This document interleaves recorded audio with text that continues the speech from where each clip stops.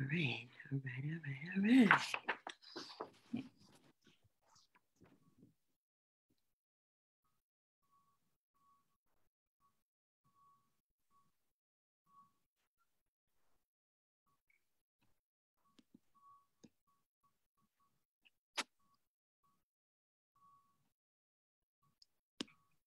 Okay.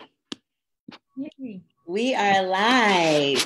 Good morning or good afternoon. It's morning here in Colorado, and our special guest today for our spotlight is Elena V. And thank you so much for joining us today as we go through the month of May in celebration of Asian American and Pacific Islander Heritage Month. And Elena, you and I met in October of 2018 as one of 10 Asian American leaders invited by the Consul General of Japan to participate in the Kakahashi program. And we hit it off right away. You are my sister forever. But I want to share just a tiny bit about your resume and who you are. So you are currently the executive director of the American-Uzbekistan Chamber of Commerce, the US-Kyrgyzstan Business Council, and the US-Tajikistan Business Council and US-Afghanistan Business Initiative. Those are lots of syllables for all of the work that you do. Also, I wanted to highlight your experience in business. You have been very highly sought after in private sector business and budgeting and finance. You are very well respected in the American government, and you currently work on the rebranding. You're a rebranding ambassador for the Ronald Reagan Building and International Trade Center in Washington, D.C., where you currently reside in D.C., but you travel all over the world, all over the globe as a highly sought after speaker. And I just love you so much. And I want you to share a little bit more about what you do. Sure. Well, thank you so much, Sister Priscilla, sister in Denver, Colorado, and hello from Washington, D.C. Indeed, my name is Elena V, and Priscilla, thank you so much for the introduction. I don't know if, well, some of that, what you said, is extremely relevant to what I do. And before I begin, I'd like to say Happy Heritage Month to all fellow Asian Americans and Pacific Islanders. It's a remarkable month, but it's also a month of the mental health. So, and I think during the social distancing, during the quarantine, and since we're in a new norm, it's very important to maintain our mental well-being. So I think it's just remarkable that we have two important events at the same time, and they're very relevant to our environment.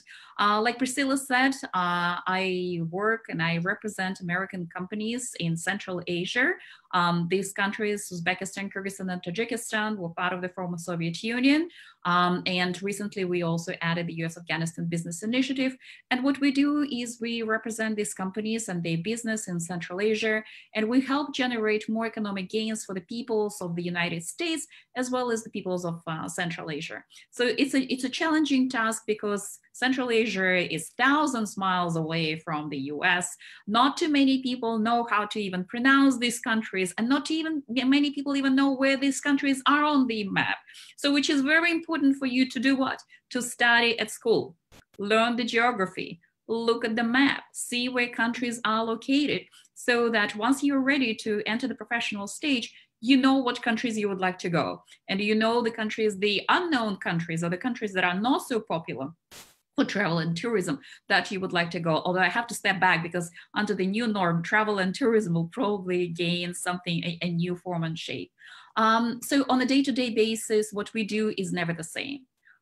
We work on companies' issues. We work on our foreign governments also interest in bringing more American companies and more American expertise to their respective markets. These are new markets. These are markets that are looking at the US, that are looking at American people and trying to upgrade their technology, trying to upgrade the economic development, and most importantly, trying to get the same level of education that American institutions, educational institutions do provide to American citizens. I think it's one of the best things. And even the healthcare, even during these challenging times, I think that the rest of the world, and especially those countries in Central Asia, do look at the US model of the healthcare. But most importantly, they look at the American companies that work in the cutting edge healthcare technology. And again, there are challenges, but as they say, if you look at the change and you embrace it, it's an opportunity. If you look at the change and you oppose it, it's a challenge. So I think that COVID is a great opportunity for us to grow, to show perseverance, to show patience, and to show our desire to learn and to adapt. And I think that for Asian Americans and Pacific Islanders, this is very relevant. We always grow, we always try to adapt, we always try to develop, and we always try to be part of the greater society. And I think what I do admire about younger generation right now is that they're embracing more global society. I see a lot of Asians right now and Pacific Islanders actually joining the workforce, and they are eager to travel to countries that we work in. And I'm very always surprised and impressed by their knowledge of the international affairs, of the economics and the business. So just to cut and stop and give Priscilla time for another question, I'd like to say is that, yes, I work in the business, we work with governments, we work with companies, and we work with the general public. And so I would welcome any questions, I would welcome any requests and any interest in the regions that we represent. So. That's amazing. It's like such high level work that you do and such important work that you do. You know, in the United States, our students who are first, second, third generation who grow up in the United States, maybe haven't spoken to someone who is of Asian descent who grew up in another country that's maybe not, quote unquote, what we expect a standard place for you to grow up. So you did not grow up in Korea. You are of Korean heritage, but you did not grow up in Korea. You grew up in Uzbekistan. So share more about the story of how your family immigrated from Korea to Uzbekistan. Sure.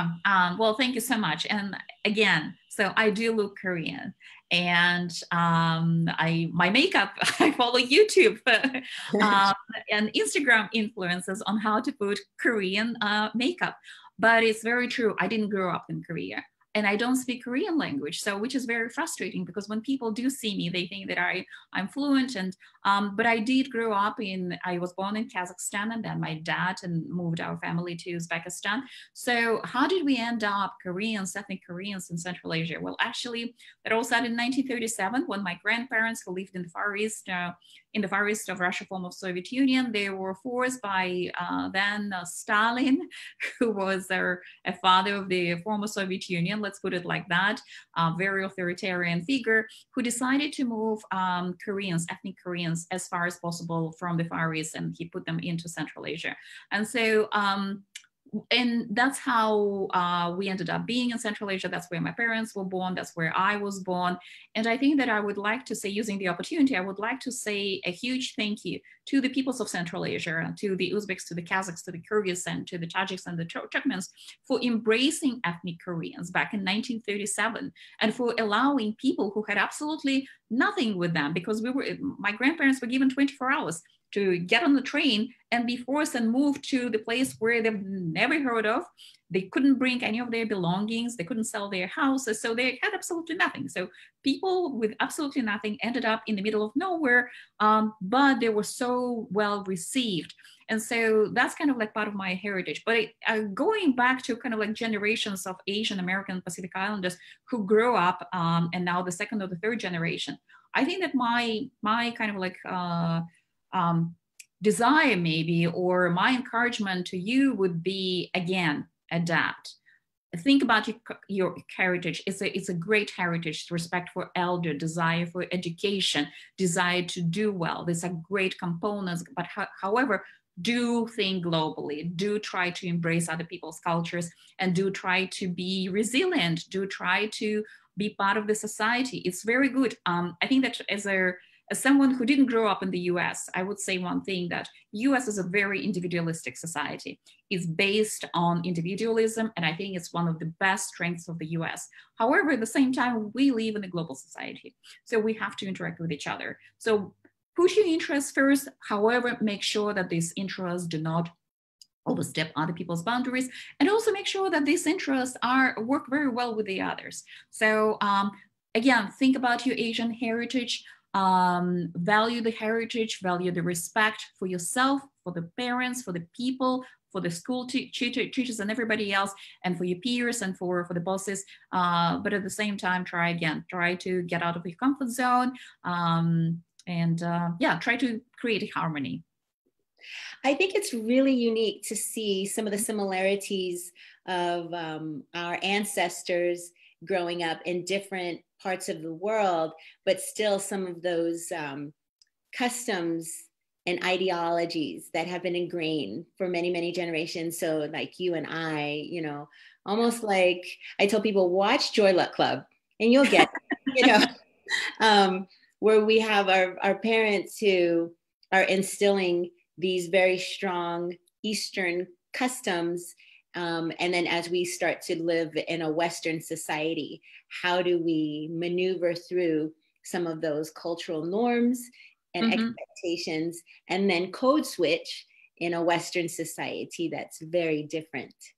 Yes, that is very different. And I think that I actually see a lot of that in myself, and also when observing other Asian Americans, especially younger generation or people of my age. So I think that the word that I'm looking for is assertiveness, right? So in our culture, we respect people of authority, we respect elders. And sometimes in the business environment, there are situations where you want to be vocal, where you want to express your opinion. However, your background, your cultural kind of like background and upbringing doesn't allow you sometimes to be vocal and say your own words, because you don't want to upset, you don't want to overstep, and you don't want to be out of line in trying to bring your opinion. And I think this is something that needs to be mastered. It's not something that will come in one day and you will just stand up and you will say, well, boss so-and-so, you're absolutely incorrect. No, you actually have to think about this. You have to master with maybe your parents how to be assertive. And I see the cultural heritage as a plus, and at the same time,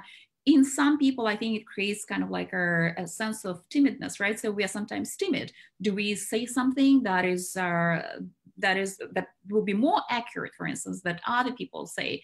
Will this go against my cultural heritage? Will I overstep and whatever? So I think it's always a good balance. It's always a very delicate balance, either in our personal relations. Again, I think in personal relations, we think that the husband or the father of the house is a figure of authority.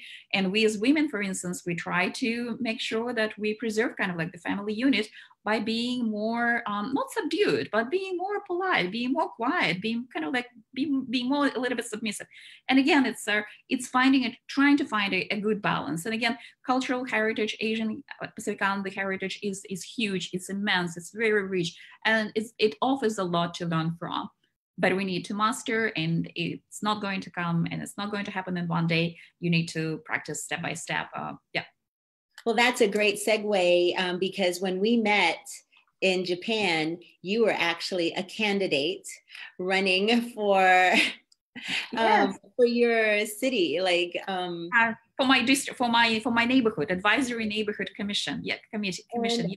I was so impressed that you used your voice. You said, I see something in a problem and I want to be a voice in my community, and you decided to become a candidate. Can you tell us more about what that journey was like for you? Oh, yes, it was an exciting journey. It was a very tiring journey, and it was also financially draining journey, because when you run for the office, remember this, money is very, very, very important, because you need to get the posters, you need to get the graphics, you need to get the design, you need to send to post on social media and street signs and everything else. So we also designed our own t-shirts, right? So it's always been my dream to run for the office. And I never had the chance to do that when I was growing up in the former Soviet Union. But when I came here, I began to kind of like embrace and began to participate in the city life. And then there was an opportunity for me to run, and I decided that was in 2018. So I decided to run for the Advisory Neighborhood Commission. My district, so my neighborhood is here in the Foggy Bottom. There is a small kind of like area, right, that I decided to represent. And the issues are very, very local. So it's rats, it's homelessness, it's noise, it's sanitary kind of like environment, and it's about safety of our own neighborhood. And I think that the reason why I decided to run is because I do not see color. I do not see color, I do not see gender, I do not see any professional kind of like differences and whatever. You're my neighbor, you're the person that I would like to represent. And I think that was a great platform. So we kind of like the campaign, and I was very fortunate. I think when we talk about the campaign, money is important, but also having people who think alike, who support you and who drive you and who motivate you is also very important. So my campaign was, it's about us. It's not about me, it's not about you, it's about us. How do we represent? How do we work together? Unfortunately, I didn't win, but it didn't discourage me. And I think that's another message to the Asian Americans and Pacific Islanders and everybody else who is actually watching and listening to us. Do not be afraid of the failure. I have failed so many times. Failure is good. Failure actually makes you stronger. Failure actually gives you lessons. And when your parents come and tell you, oh, don't do this because you're going to fail, listen to that advice. They have some wisdom. Try to embrace what they're telling you and try and avoid the bigger mistakes. But don't be afraid to fail. Don't be afraid to make mistakes. That's part of life. That's who we are. And the more mistakes you make, sometimes the stronger you will become. So I didn't win, but it didn't discourage me from maybe running again, potentially, I don't know. But I do know that you, Priscilla, running. Yeah, I know you might not have won the election, but you sure did inspire me. And I think that's what this is about in this series, is when we spotlight different Asian Americans and the work that you're doing to influence your neighborhood and just to do more than, your own internal goals, but thinking about other people and how you can contribute in a positive way. And I think that's amazing.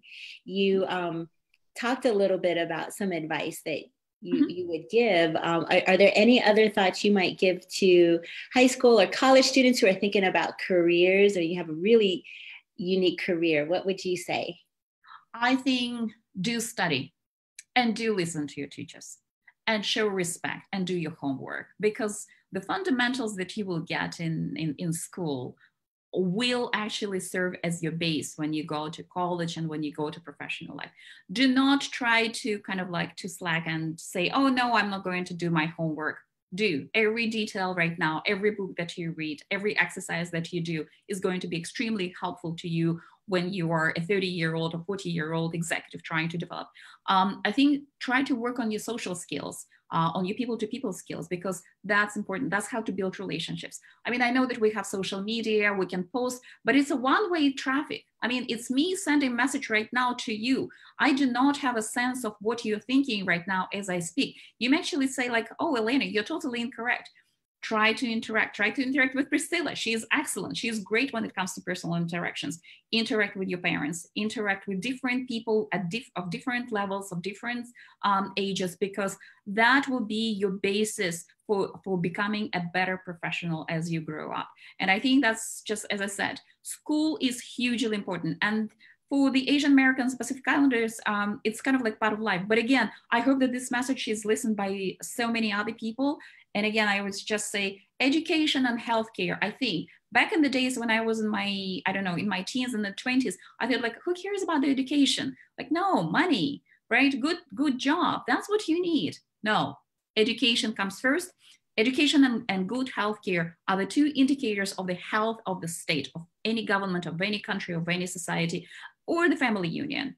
The more educated you are, the broader prospects you will have, and you can go and do whatever you want when you are an adult. I mean, when you're, how do you say, you're a professional adult, right? So.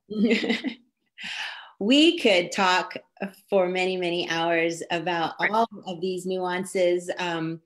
But before we go, I know that you are quite the fashionista. Oh, thank you. Firsthand your wardrobe. And so I know that you love fashion and style and clean lines. Like I can see even your house, I've seen like a beautiful mix of Asian lines and Uzbekistan lines and design. But what are you doing right now that maybe you weren't able to do before, or something fun that's bringing you joy and helping you to smile?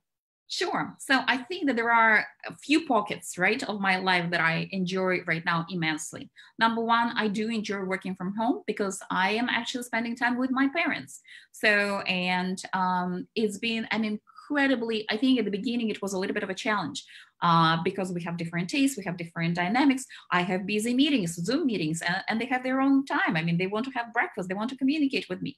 But this is, I think, this time has turned out to be the best. We are much stronger as a unit. I love my parents, and I don't know when else we will have this opportunity where we spend so much time with each other.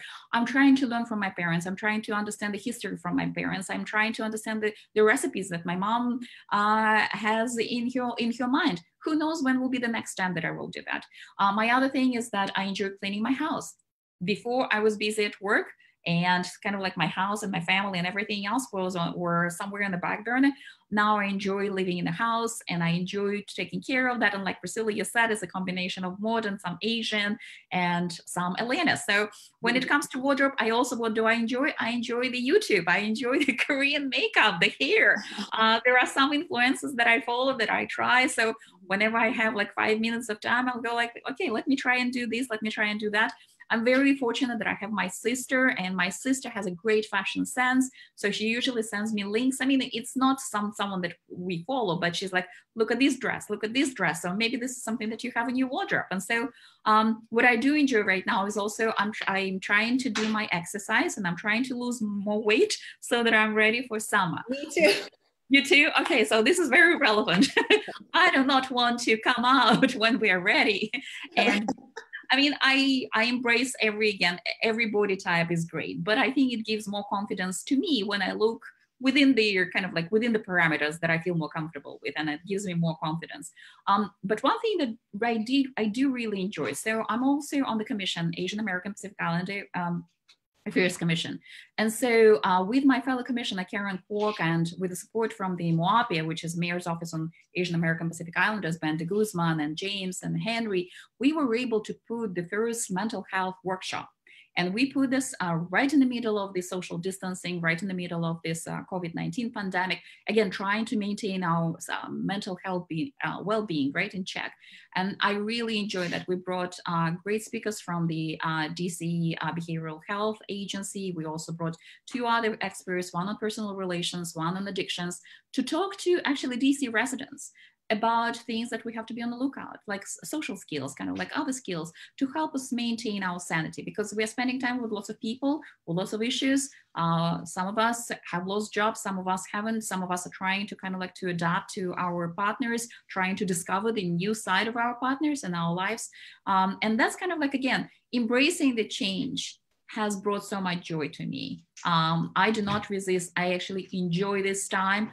I don't think that I'm ready to go out just yet. I don't know, Denver, are you back to normal or kind of like still no, we're slowly starting to reopen. Yeah.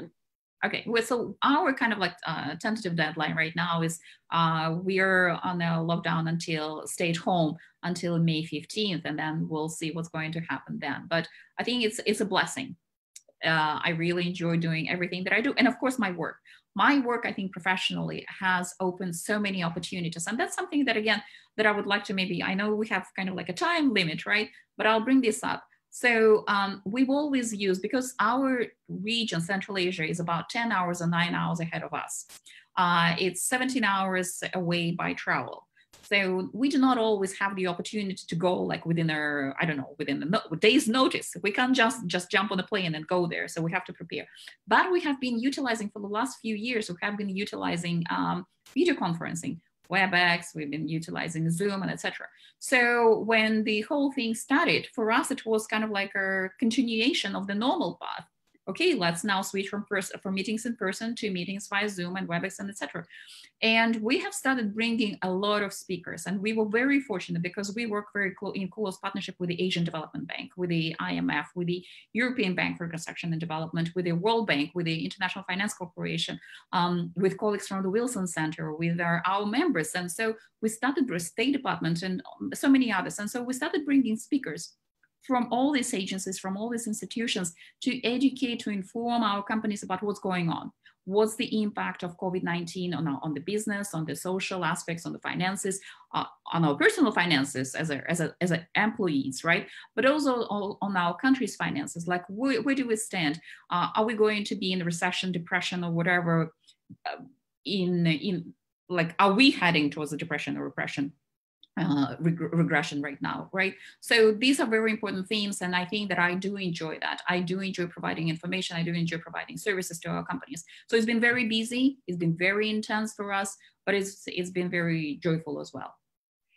You are so humble and so knowledgeable because you are working with ambassadors from all over the globe and in the presence of many, many high-ranking officials who are making important decisions. And it's not an easy place to be.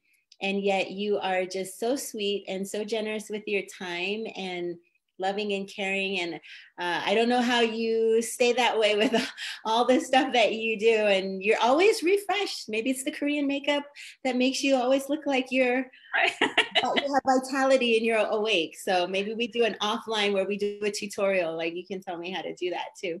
Sure. But we'll have to do a part 2 because seriously, I think there's so much information and experience that you have to share. Sure. Yeah. I do want to take advantage of this time that we're at home and we have some time. Yes, and I do have something else. Another piece of advice to the audience and especially to younger generation is networking is number one to get you to the place where you would like to be. I mean, yes, you have to be brave to submit your application and make sure that your application is something that a potential employer is looking for. But talking about the ambassador, so I used to work for the British Embassy, Tashkent, and Barbara Hay was the first ambassador that I've ever worked with. And she was incredible. She was when they say a mentor, she was like a really, really great mentor because she was a very hardworking, very dynamic, very strong person. And so it so happened that she was posted in Istanbul, in Turkey, and she happened to work with the then U.S. ambassador to Turkey, Ambassador Ross Wilson. So Ambassador Ross Wilson, then he interviewed me for a couple of jobs, but then he was the one who referred me to my current position. So he met my chairperson, Carolyn Lamb, who I also admire, an extremely strong person, another mentor that I look up to, and an incredible woman who has taught me so much during these 9 years of being with the chamber. Again, connections, networking, whoever you meet. And that's goes back to our social interactions, right? If you meet someone on the street, be polite, be kind to these people, show the best of you, try to be your best, because you don't know whether this person is actually going to be your next colleague or your next employer or the next recruiter. So that's extremely, extremely important. And again, try to be your best, no matter what the challenges are. Remain your calm. Remember that everything is about the opportunity, and the opportunity doesn't necessarily have to be at a special firm. It can be when you go to the store and someone is working there. Maybe it's a part-time guy who is a recruiter. And if he sees that you have good social skills, that might be an opportunity for you to join something larger and something bigger in your life. Well, those are big gems. You should write a book. Oh, no, I think I'll leave it to you. All very, very relevant and great reminders of how we need to interact with other human beings and treat everybody with the same level of respect and care. Right. And your voice is so powerful, Elena. Please don't stop doing what you're doing, and your smile just lights up a room, and you're just amazing. So thank you, and happy Asian American and Pacific Islander Heritage Month. And be well, give your parents a hug, please. And how do you say goodbye in so I'll say it in Russian, okay? До свидания. Or I wouldn't say до свидания, I will say so long. I will say пока-пока. Пока-пока is a more social, kind of like a lighter version, meaning like, I'll be back. I'll see you again. But thank you so much, Priscilla, to you for being the sister, for being someone that to look up to. You are the lighthouse. I admire what you do for the community in Denver and Colorado. Actually, it was a blessing for me to meet with you and to learn so much so much from you. I remember the visit that we made when we were in Japan to a school. And you have so much interest and so many questions for the students. I think that sometimes younger generation, the younger people, they're not accustomed to getting so much attention from other people. And you showed so much respect to them, so much attention. I think that's incredible what you do. And to all your students, I will say how lucky they are to have you around them and to have you support them. And so I hope they learn from you, and I hope to be of help to you, and good luck to all of you with all your plans. And I know that your husband is a great musician, and you've done some work there as well. You've supported him. So so you have a Midas touch, I would say. Yeah, thank you so much for inviting me, for giving me the opportunity and the platform. Thank you, Elena. And I'm going to give you my little Korean heart. All right. Okay. Thank you so much. And we will talk soon. Right? We will talk soon. Yes. Thank you so much. Thank you. Bye. Okay. Sure. Bye-bye.